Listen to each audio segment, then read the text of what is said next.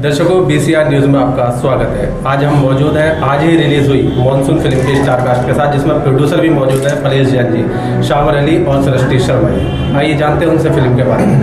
सबसे पहले मैं आपसे जो है, आपकी आज फिल्म रिलीज़ हो रही है, किस तरह की उम्मीद है दर्शकों से? बस मेरे को यही उम्मीद है कि मुझे हेल्प कीजिए। मेरी पहली फिल्म है और मैं अपने शहर में हूँ, दिल्ली से हूँ। मैंने बहुत मेहनत की है और बहुत ही प्यारी रोमांटिक लव स्टोरी है। सॉन्ग्स बहुत अच्छे हैं। मेरी प्लीज़ दुआ है मेरे शहर के लोगों से, इनफैक्ट सबसे, ये प्लीज़ एक बार जाइए और मेरी फिल्म देखिए, आपको ज़रूर मज़ा आएगा। आप एक्टिंग में भी हैं और को प्रोड्यूसर में फिल्म के। जी। तो दर्शकों से आप भी किस तरह की उम्मीद है? आज फिल्म रिलीज़ हुई है और फिल्म को अच्छा रिस्पांस मिला है, बहुत सारे फ़ोन्स आए, लोगों को मेरा काम बहुत पसंद आया। लोकेशन जो हमने डलहौजी में शूट किया है, बहुत अच्छा लोकेशन है। सभी लोगों ने काम अच्छा किया है। फिल्म की कहानी बहुत अच्छी है, यूथ की फिल्म है, तो बड़ा मज़ा आया सभी लोगों को देख के, मेरे दोस्तों को। तो मैं उम्मीद करता हूँ ये फिल्म अच्छा काम करेगी, अच्छा बिजनेस करेगी और हम सभी लोगों को इससे फ़ायदा होगा। आपसे मालूम करते हैं, सब्जेक्ट जो है आपके मन में आइडिया कैसे आया सब? तो बस सब एक्चुअल में सब क्या बताओ, जो भी अपना बता। बलेश जी बड़े शर्मीले आदमी हैं। चलिए तो फिर आप ही बता दीजिए। आइडिया आया था, बलेश जी क्या है, सपने बहुत देखते हैं, तो उन्होंने सोचा मैं भी सपने देखना अच्छी बात नहीं है, तो एक फिल्म बनाते हैं। एक हमारा कैरेक्टर है, सरदार का कैरेक्टर 17 साल का है, तो बलेश जी को जो सपने आते थे, उन्होंने 17 साल की एज में जो आते थे, वो इसमें सरदार सपने देख रहा है जी, हमारी मैडम के सपने, हमारे सपने। हाँ।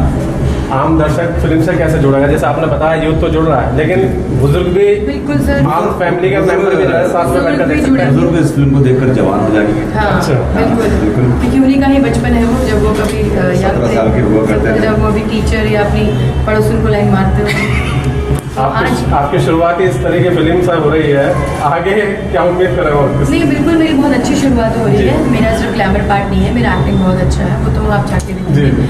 और ये सिर्फ एक बच्चे की कहानी नहीं है, ये प्रॉपर एक हस्बैंड वाइफ की स्टोरी है, एक स्मॉल टाउन की स्टोरी है, और एक लेडी की कहानी है जो लाइफ में अकेले हो जाती है, जो सोसाइटी का टॉर्चर है, जो उसका अकेलापन है, उसका फिर समाज कैसे फ़ायदा उठाता है। ये हमारी फिल्म में मैसेज है, स्टोरी है। It's not totally based on कि एक लड़का है और फैंटेसी करता है। It's a part of life जो नेचुरल है, जो सबके साथ होता है। हमारी फिल्म में कोई भी चीज़ ज़बरदस्ती वाली नहीं है, जो एक रूटीन लाइफ सबकी लाइफ में होता है, ऐसी फिल्म। आजकल क्रेज चल चुका है, जैसे 200-500 करोड़ तक का। आप अपनी फिल्म को कहाँ पाते हैं? मैं चाहता हूँ कि 100 करोड़ का बिजनेस करेंगे, 100 करोड़ का बिजनेस होगा तो हमारे प्रोड्यूसर भी खुश हो रहेंगे और हम भी बड़ा खुश होंगे, उम्मीद है। लेकिन फिल्म अच्छी बनाई, आगे दर्शकों के ऊपर है कि वो इसको पसंद करते हैं, नापसंद करते हैं। जैसा कि आपने इनसे पूछा कि आपका फ्यूचर क्या है, इस फिल्म से जो स्टार्ट करें इस तरह की, तो इनका काम रहेगा जो भी बूढ़े लोग हैं उनको जवान करने का, उनकी उम्र को रोकने का, उनकी जो जवानी के दिन थे उनको याद करने का।